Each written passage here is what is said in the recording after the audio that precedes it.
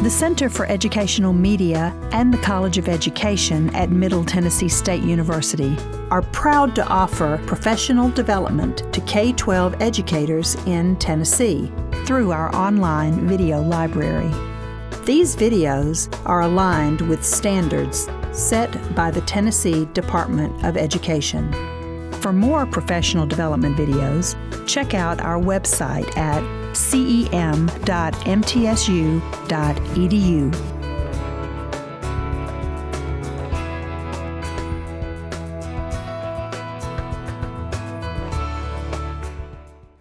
My name is Kevin Stacy, and I am the EL coordinator for Clarksville Montgomery County Schools. This is my first year there. Some of you may have known me through, I was the executive director of EL for Metro Nashville Public Schools. I was in Metro from 2010 to this past year. And then I was in Williamson County from 2000 to 2010. And before that, I did some work overseas. And so I've been in the field for a little bit. And I just want to tell you, perception is reality. And that's what we're going to talk about today in regards to, oh, yes, they can. But perception is reality. I'm really skinny. I really am. But you may not perceive it that way. But I can tell myself that all day long. But perception is reality. And so how do we get to the mentality, oh, yes, they can, to I know they can? So as EL teachers and EL leaders and EL administrators and leaders in our schools, we're constantly talking about the rigor and the expectations and how can we get there. And we've got all of these gadgets and tools and cool things. And we've got programs. But the real work is the teacher and the student and the mom and dad at home. And how can we get that mentality of, from us saying all the time, oh, yes, they can, oh, yes, they can, oh, yes, they can, oh, yes, they can, to, I know they can, and how do we get to begin to work with that? So that's where I've been struggling over the past few years of how do we get that practice? How do we get to do the main thing that we actually got into teaching for? That what called us into this field. How do we experience that with our teachers? And the first thing when we're talking about complex text and complex strategies, that paradigm must change. And how do we change that? As we go through this, I'm sure we've heard, I can't wait for him to participate in class. Or, I don't know his language, so I can't explain this to him. Or, we just started a blogging project, but since she doesn't know English, I've put her on this program instead. She's going to be on Imagine Learning while we do this. Or, we're going to do this with this student while this is going on in the classroom. And so, and I know I'm preaching to the choir, but today the choir, we're going to be advocates today of how that we change this paradigm shift. My student needs to be pulled out of class. You take him. Take him. I don't know what you do. Y'all are wonderful. Y'all are just the most amazing teachers in the world. I love our EL teacher. They do everything for us. That's a problem. So when we look at this, we have to think, which box are we checking? Love them to failure? That means we do everything for the student. And we give them text. Humpty Dumpty sat on the wall. Remember the old days of EL when we did the M&Ms and counted with fractions and different things? And because at that point, curriculum and rigor was not the main goal. We were just trying to get them to speak English. Times have changed. Now we're really working toward academic language and how to get them functional in academic language and proficient there. And some of that things that we used to worry about, we hope takes place on the playground to a certain degree. Or Did not get that in my program. So teachers sometimes will say, I didn't get this degree. I didn't get this class. Or then you have the teacher that does a lot, and the child really does well. We have some amazing scores in Clarksville, and I'm sitting there thinking, how? How did we get this? But some of those teachers are like, you're going to do this. I don't know how we're going to get you there, but we're going to hope for the best. And sometimes the best happens. And the 3 bears, and this is what we want. Just right. Getting that level, that scaffolding just right. And so I want to talk about how that we can help with that paradigm shift. The first thing that we have to address in relationship to complex strategies is we have to address our belief system. And now I know you're thinking, well, I know they can do it. I know. I'm talking about around us. How are we going to address the belief system around your area? The first grade hall, the second grade hall, ninth grade academic or academies. How can we address that paradigm shift from our belief system that our practices actually reflect our belief system? And then what do we need to know in order to reflect achievement paradigm shift in our schools? How do we get that? Well, when I was looking for a vision statement in the EL office in Metro, we were working and working, and we settled on a vision with this right here at that time. The social, the emotional, the cultural. Now, I stopped there, because if we don't love our students, and our schools don't love our students, and our teachers don't love our students, they will never hear anything complex. Because if you don't speak to the heart, you'll never get to the mind. And as we look at that, if the social, emotional, the cultural are there, then we can really get to that linguistic and academic needs of that child. How do we do that? I have been working with this for a while, and it changes every year because I think of something to add to it. But I have 4 pillars here. These are my foundation in order to start thinking about strategy. The first foundation is standards. We have to give our students complex tasks and complex text. And they need to be grade level. They need to be exposed to this language. I didn't say master. I said exposed. They have to be exposed.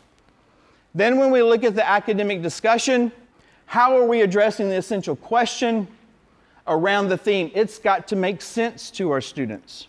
This is in the PSYOP where comprehensible input begins to take place. Comprehensible input is not just speaking slowly or louder. It's not just that. Comprehensible input means that it's packaged with meaning. It's packaged with contextual meaning. Building background knowledge is a piece of comprehensible input. How are we looking at, with academic discussions, that interactive piece? I love Kagan, been to a lot of their trainings, and actually a trained professional development trainer in Kagan.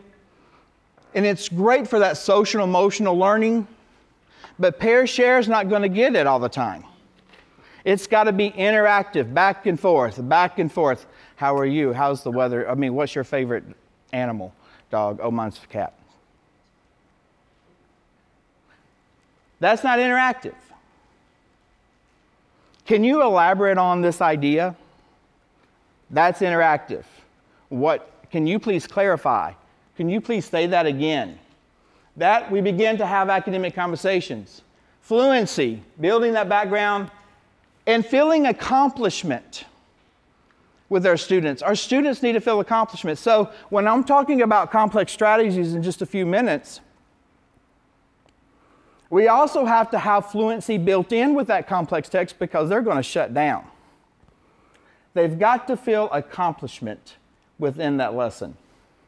SEL awareness, Cultural responsive teaching. Knowing that our students are an asset to our buildings. We have heard, oh my goodness, I've got this many EL students, my TVAS scores are going to plummet. But we need to be hearing, I've got a student from, oh my gosh, Saudi Arabia, we're going to be able to do this, their families are going to come into the classroom.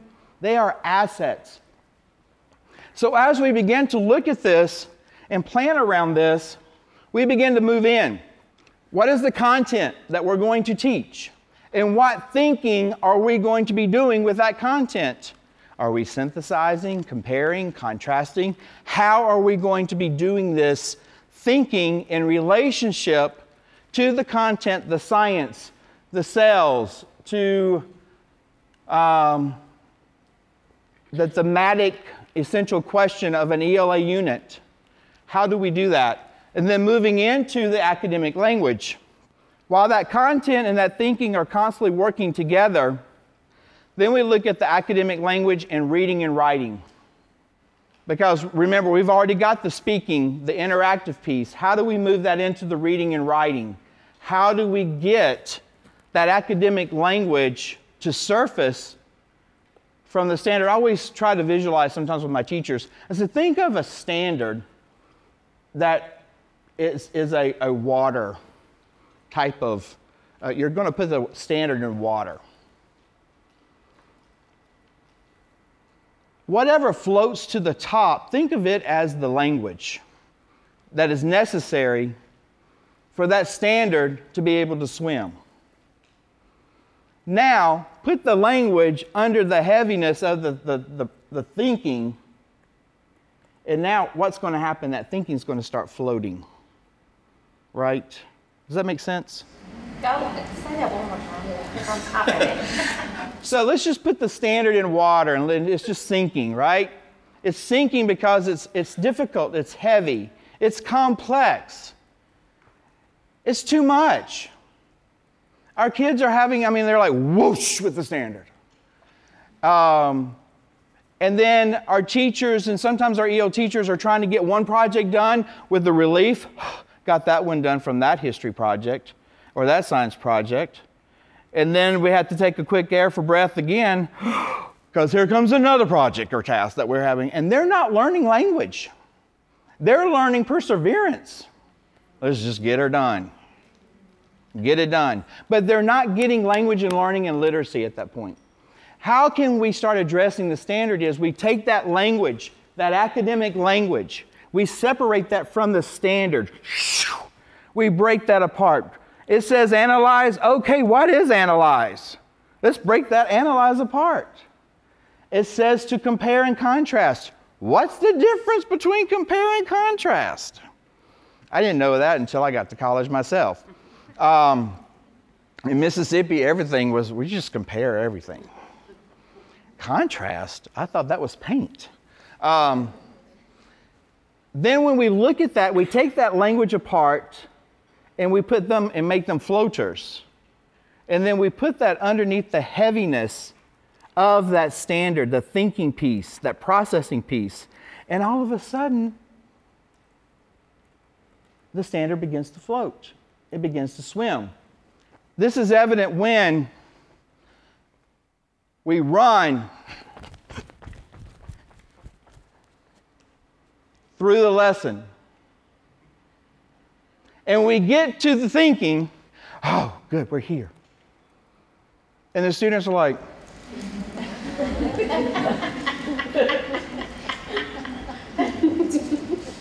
and you're all excited, but somehow it wasn't contagious. And you go to the teacher's lounge today and say, I tell you what, those students, or you hear, those students, I spent 1 week and now we're doing this paper, this project, this multimedia paper project with Excel and PowerPoint and everything else thrown in it. And it's just, I don't know. I just don't know. I'm scared about my scores. It's amazing when you get that language and build on that language, with complex text and grade level tasks that when you get to the project, you begin to run because you floated the standard in the water. They can swim. All right, as we move in, that would be the task at hand, is how that we look at complexity. If you take any of these out, what happens? If you take standards out, everybody wants to come to that class. That's the Thanksgiving class, the Christmas class, the Halloween class. That's the theme class. That's those lessons that we never get rid of. And I'm not going to change. That's that class. If we take fluency out, you have frustration. It's too much. Because that fluency is that where they become swimmers. They like, I'm getting this language. We all know if you've learned another language, there are times when you think, I can't speak this language at all. I lived in Uzbekistan. There were days I went to the market and I thought, I think I just studied like 7 months and I still don't know anything. And then one day I'm like, oh my goodness, I got this. Our students need that I got this. They need those experiences. And if you take SEL out, you have nothing. Because if you don't speak to the heart, this will never sink in. That's crashing. That's Stephen crashing. Low effect, the filter.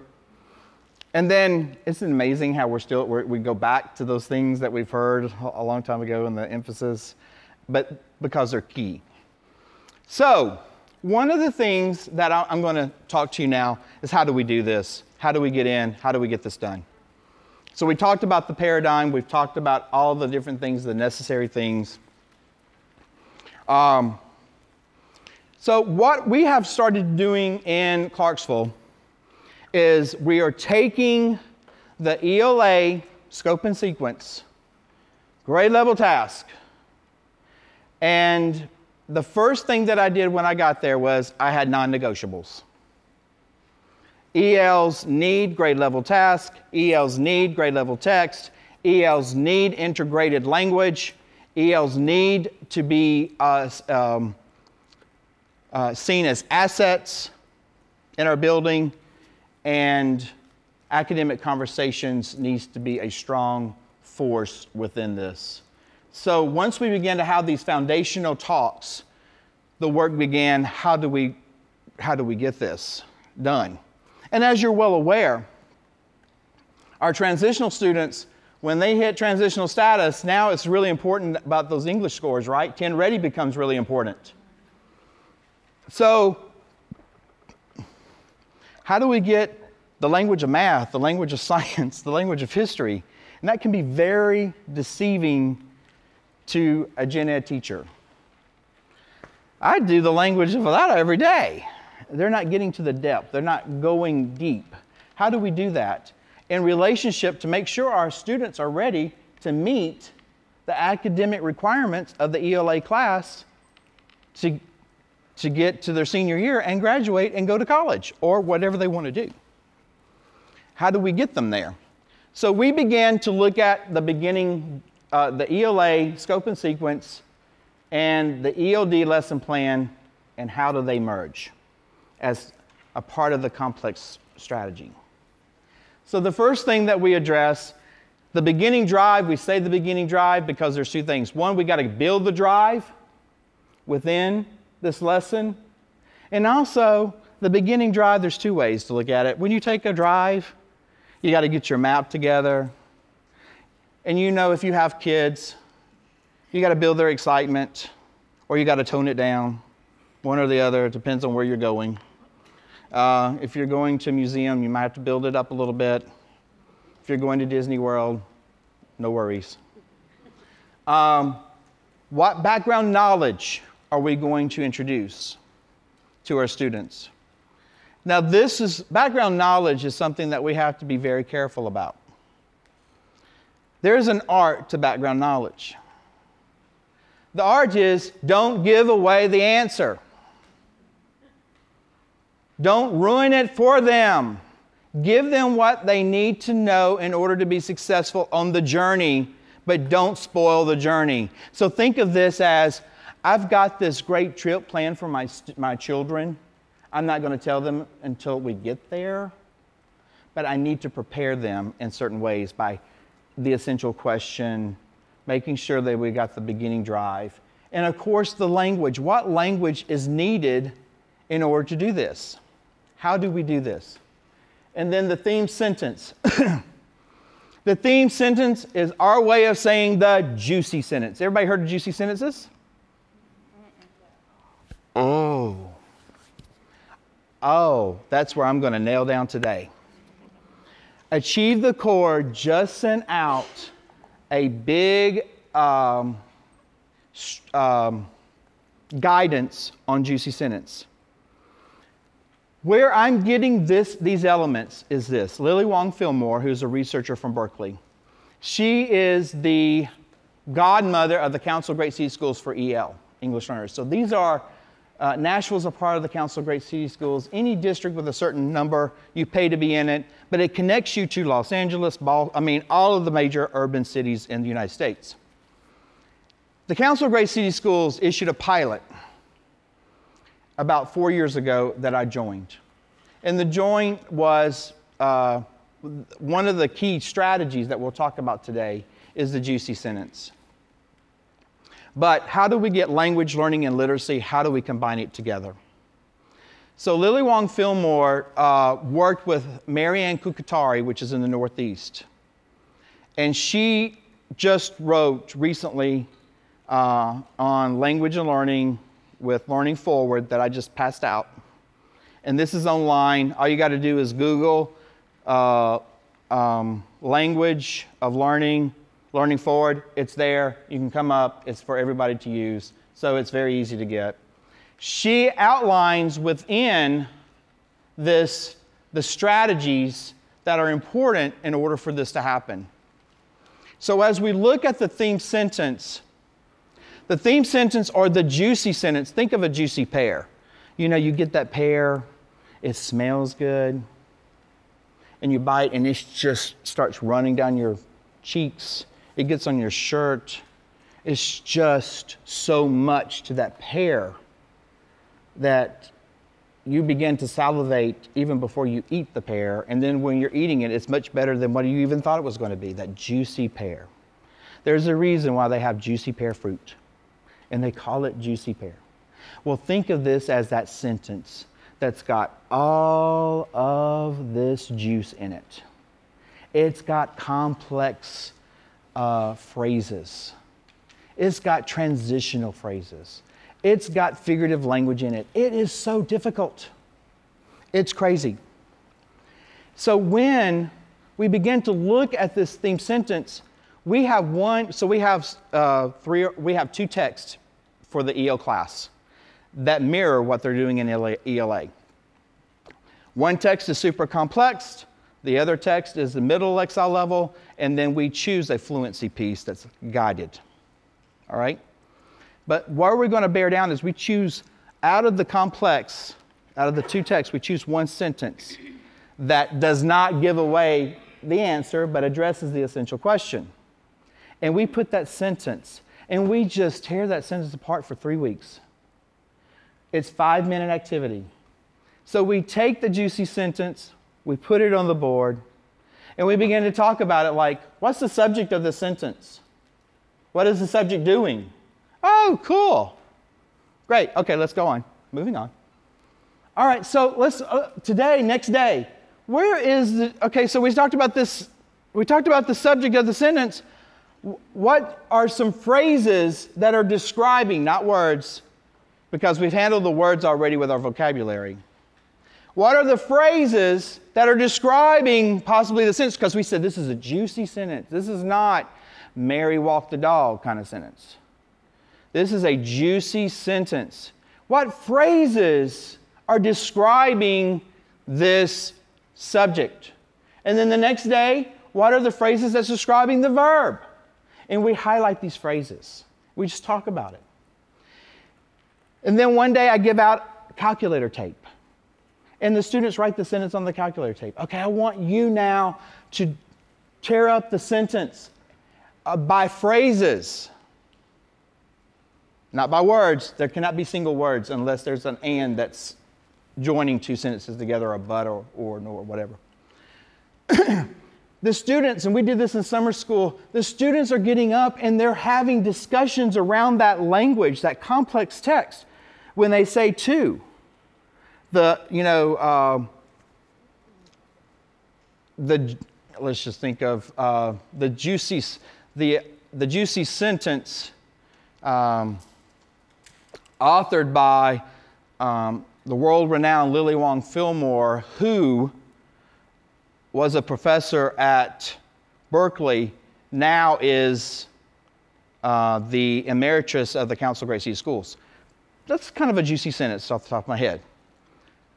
We're going to break that sentence up, because one of the things that we're missing with complexity for English learners is we go from word to text too quick. And we've missed the phrase. And this is the beauty. This is where syntax comes in. This is how you get syntax into that lesson. Because if we want our students to write like authors, they've got to have the structure. This really hit home to me this year when I was in stats. I'm finishing my doctorate, hopefully in October. And I looked at that. I mean, talk about complex. It was way over my head. I was sitting there going, I'll never get this doctorate if I've got to do stats. And then she said, the beautiful phrases of Dr. Birch.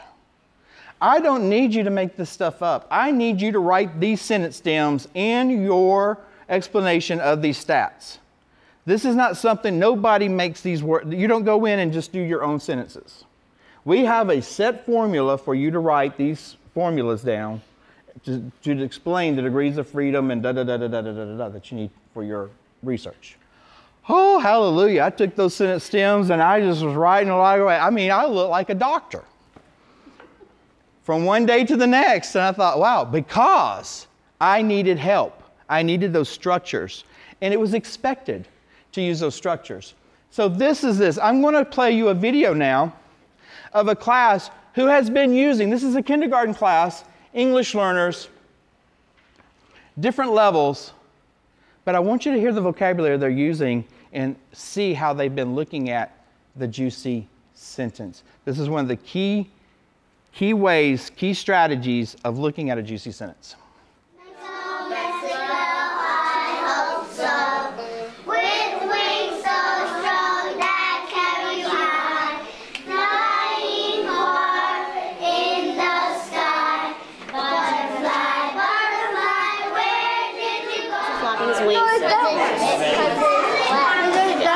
They used to flap their wings in order to make it dry, right? That's very good. Very good observation. You're really observing like scientists. Very good. Boys and girls, let's today continue our study of the metamorphosis of the butterfly. Okay. All right, boys and girls. Now I'm just going to tell you how there's something you learned about butterflies. Eyes on your clock. When you read that, so there's no butterflies flap their wings. Butterflies flap their wings.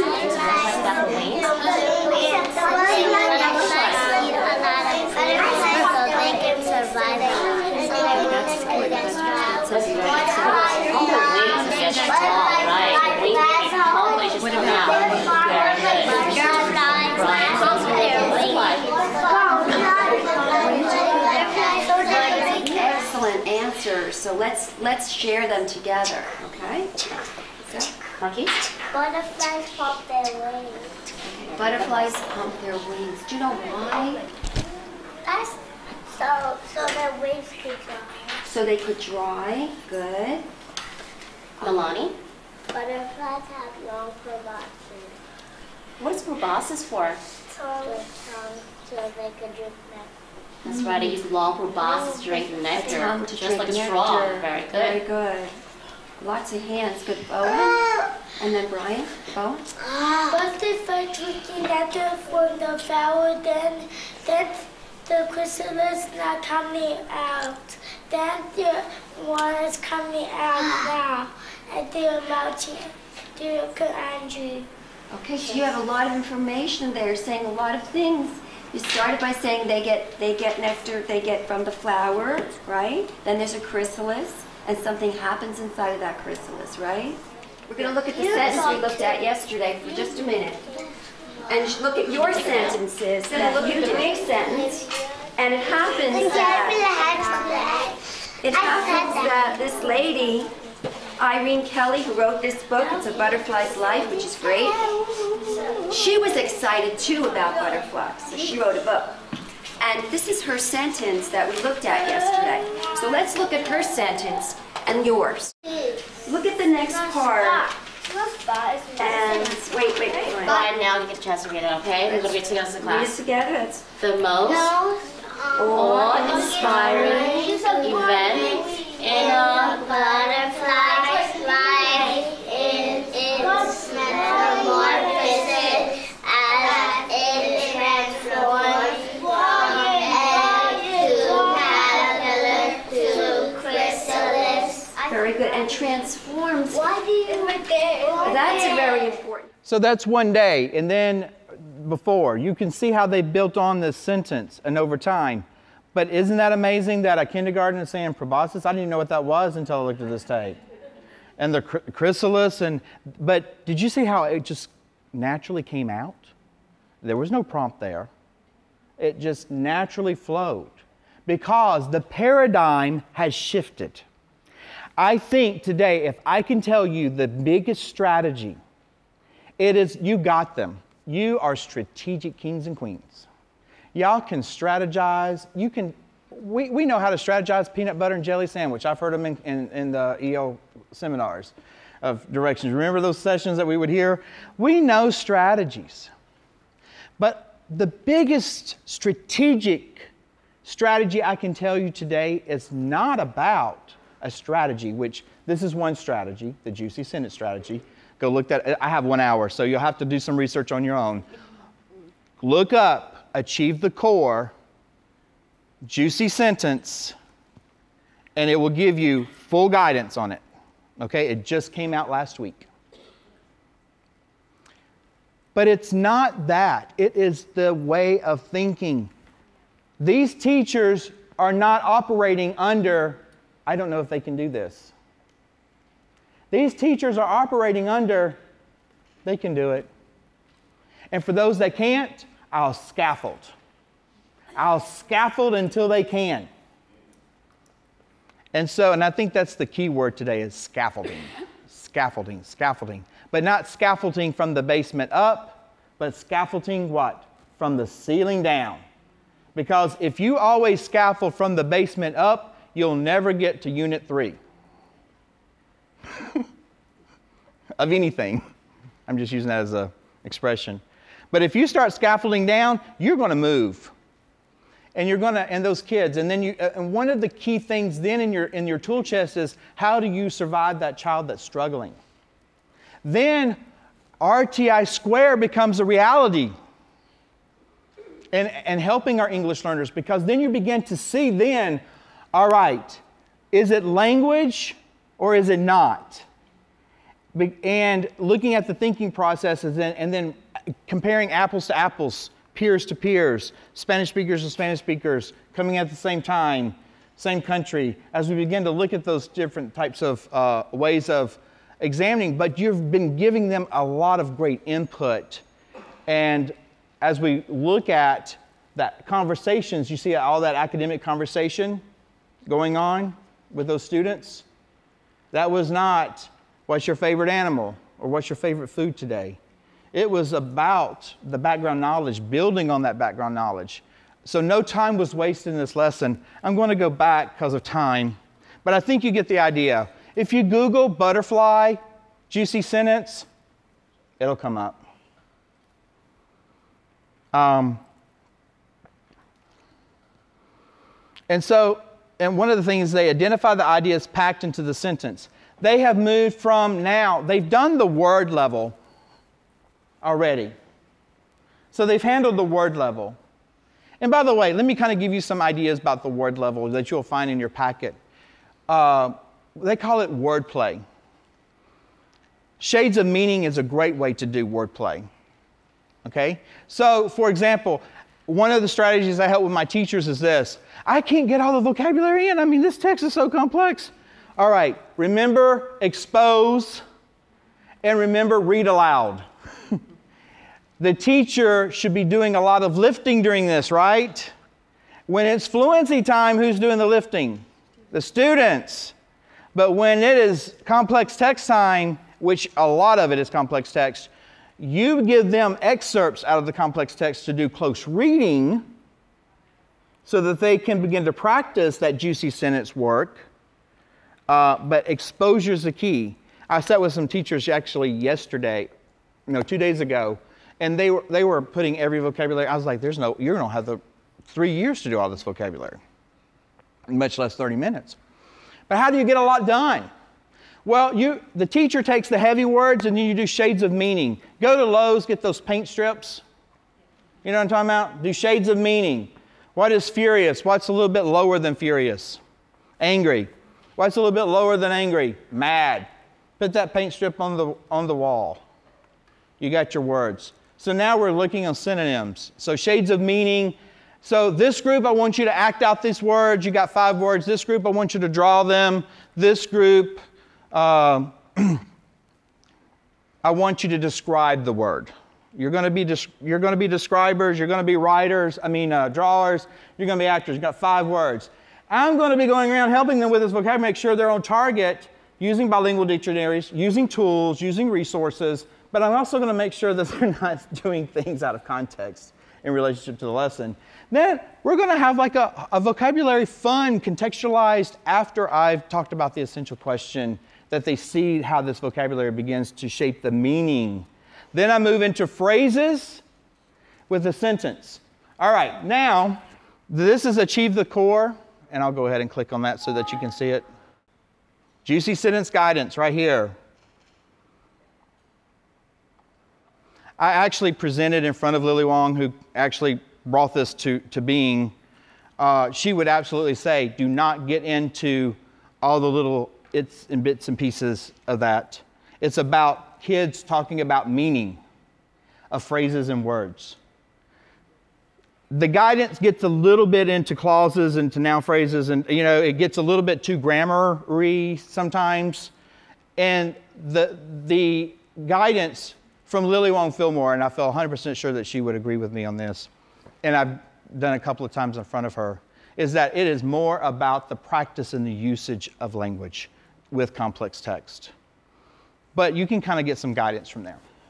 So then when you're looking at how and when, we talked about that in regards to the read aloud, moving into where the teacher really begins to ask key questions related to the essential question and the text that you're reading, and really looking at that. And making sure that we're providing academic conversations. I'm going to show you another great complex text strategy. Academic conversations. Have you heard of academic conversations? Have you heard of Jeff Zweers? You're going to love me if you have not heard of him. I love this man. I have a bromance with this guy. JeffZweers.org. He is a Stanford professor. He is on it. Wrote Academic Conversations. He's got several books out there. You want some tools to give to your content teachers on how to get your kids talking in the class? Because we know they don't talk unless they're in your class. Exactly. How do we get them to do that? Well, number one, another strategy that I want to talk about today is that needs to begin the paradigm shift of complex strategies is you've got to also really note student strategies. Student strategy is, how do you get in that classroom in math and start talking, Juan? I need you to practice conversations in here, because it's not just for here, it's for out there. And that's really key for our students to hear that and not think that they assume that. Because they're coming to your class and they think, this is what is expected of us. And then they go to the other class and this is what's expected of us. They've got to hear it from you. No, what I'm teaching you here is not just expected in this hour. It is expected in the next hour, and in the next hour, and in the next hour. You've got to try. And that's where that SEL is really important, because they will not try if they don't feel comfortable in the classroom. And that's why I say our kids will not do what they need to do until the SEL is addressed. So working with those teachers to make sure that it is an environment for this that we're about to do, you're going to see really happens. And okay, here we go.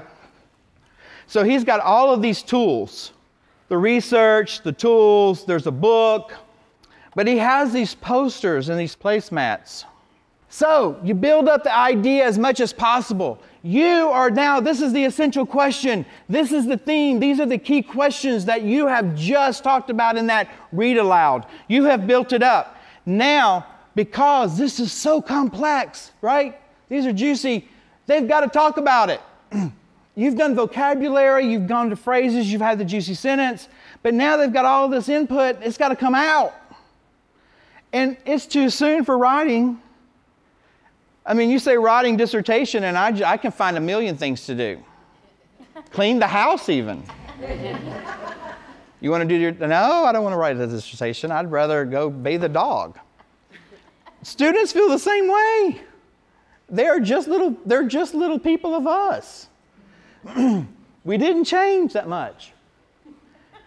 Build up the ideas as much as possible. This is the beginning, the drive, building that motivation, that frame motivation. And then we're going to talk about how do sell. You're going to read this text. They've got the text. You've already read it. And then you have that question. Looking at the text, how do communities come together? That's the question. Student 1, I want you, so you can do, what is your idea claim? Here's your prompt starters. Here's your response to clarify. Here's the support. Support to text. Support to other text. Support to the world. Support to self. And you have all these prompts. You Google conversation, academic conversation placemats, and go to the Google images, and you'll see all kinds of what teachers have done with that. For kindergarten to 12th grade. And a lot of times, some of those placemats, you put them in front of the, oh, it's fun, but you put it in front of the student, and then they roll 1, 2, 3, 4, and then they have to use one of the conversations on elaborate. But you see what we're doing? You're elaborating, you're expanding, you're comparing contrast. There's nothing easy about this. You're giving them, but you're scaffolding. You've got the prompt, and you've got the, what? The response. They just start it, and then they fill it out. You're going to have to model this. But once this gets going and rocking and rolling, oh, you can have some fun. That's when you've got to, so the first 9 weeks we're doing this, right? Juicy sentence. Oh my goodness, I don't know what he was talking about with that strategy. They're crazy. They can't handle this. Academic conversations, first 9 weeks. No, John, get back. No, you're not, listen to him first. Then, yes, it's like, let's play ball. Go back and forth. Be nice. You can't say he's wrong like that. And when you get out of the book, there's all kinds of things. Like, it does talk about, like, social awareness in the book, like knees to knees, eyes to eyes, be polite, be nice. There's certain things that it talks about. But once you get to the second 9 weeks, you begin to roll. Come January, you're going to hate that a test came because it's interrupting your good work. And come May, you're actually going to be disappointed because all of that community that you've built, all of that great work and that talk with complex text and that thought and that process, it's come to an end with that class. So this is amazing. And then let me show you another resource. So here you go, comprehension target, literature theme organizer, narrative structure maps, cause and effect diagram. He's got so much. Go and have fun on his site. So as we begin to look at academic conversations, clarifying, justifying, we talked about that. Then we get to the writing task. I'm a thinking map person. Love thinking maps. We do thinking maps. But if you don't have thinking maps, it's okay. You can Google it and find out some ideas about thinking maps.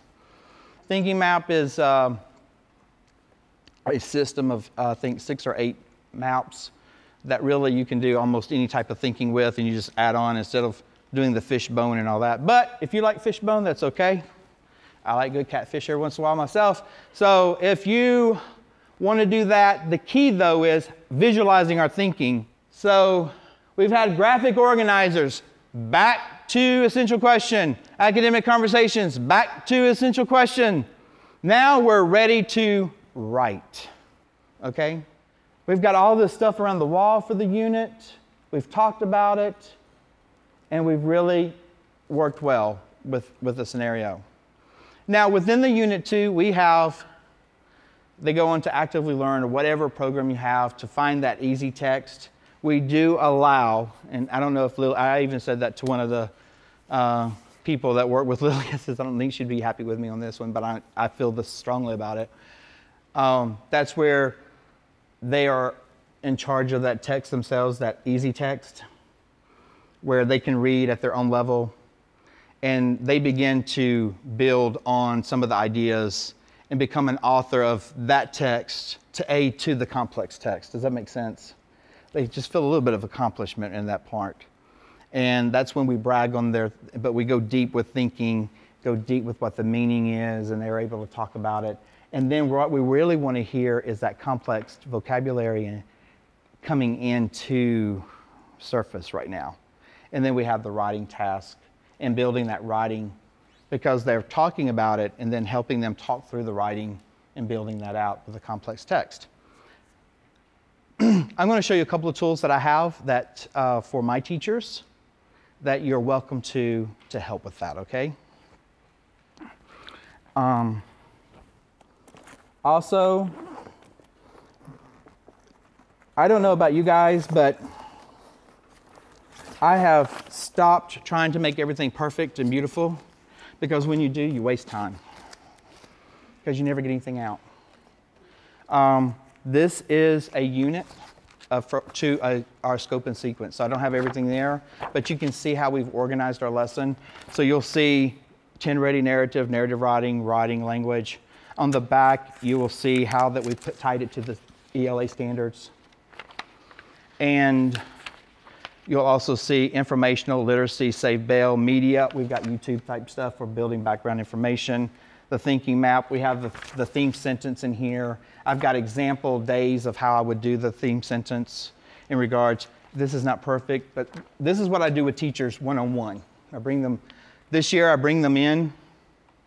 We sit down, I did this just 2 days ago with 3 teachers. And I had one when I was sitting in there, hey, can we do this again on October 1st? Our principal said that we can do our own PD, and I want to do this with you. This is exciting to them, that they're getting to author this type of work. So as you walk out, here it is on the table. For that, I want to show you a couple of other things, and then I'll take questions. So this is our, again, this is our website that we have. And so curriculum resources.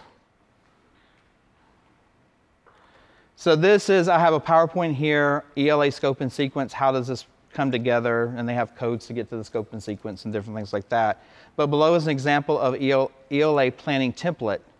And so you can see right here, here's the big idea, the central question, the focus, the writing focus, and the ELD standards. Do you see that? Then I look right here, here's the assessment. How are they going to assess? Check the box. See that? The title, anchor text. What's your anchor text? Your read aloud and or shared reading. This is where, and then model best practices, turn and talk, establish mixed ability, turn and talk partners or academic conversations, choose appropriate grade level mentor, text, scaffolding as needed, build or activate prior knowledge. These are just things to think through as you're doing this. Word study, picture support as needed, act it out, draw it, model teaching points with think alouds. And so we have title, lesson 1, frame motivation or the beginning drive, the building background, thinking map, graphic organizer. I'm introducing my vocabulary here. Lesson 2 to 3, I'm doing wordplay, academic conversations around new knowledge. around the background knowledge. Introduce the theme sentence. Do you see how I've got this? Then moving on down, the writer's workshop, making sure that they're bringing that word study into the writing, building that out. And then I also have them conferencing while they're writing. So they are conferencing back and forth with the students at that time while they're doing the writing and doing that modeled writing, guided writing, you know, making it very applicable for that. Another thing too, this is my look forwards that I help with principals. Grade level. Yes, there's evidence that ELs are given opportunities to master the same ELA grade level standards as non-EL peers through the differentiating scaffolding. No, ELs are given overly simplified or watered down tasks. There's no scaffolding in it or it's not observed. So these are conversations.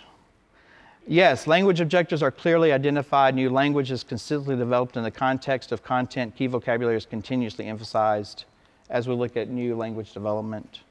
Academic conversations, complex text, background knowledge, balance of language skills, supplementary materials, and cultural responsive practices. So it's basically just a conversation as we look at that. And that is the accountability and the responsibility of bringing complex text surface. Your key strategies today, number one, strategic thinking. How do we build a culture in our schools? You are the drop in your school. You're the ripple. And it's not about you today. It's about the strategic thinking of how do we get our teachers in our schools to embrace our English learners, to get them to do the same things, and to help them on this journey. So that we can change the talk, oh yes they can, to we got this, we're doing it, into practice. And so good luck. If you need me for anything, please don't hesitate to contact me. Any questions?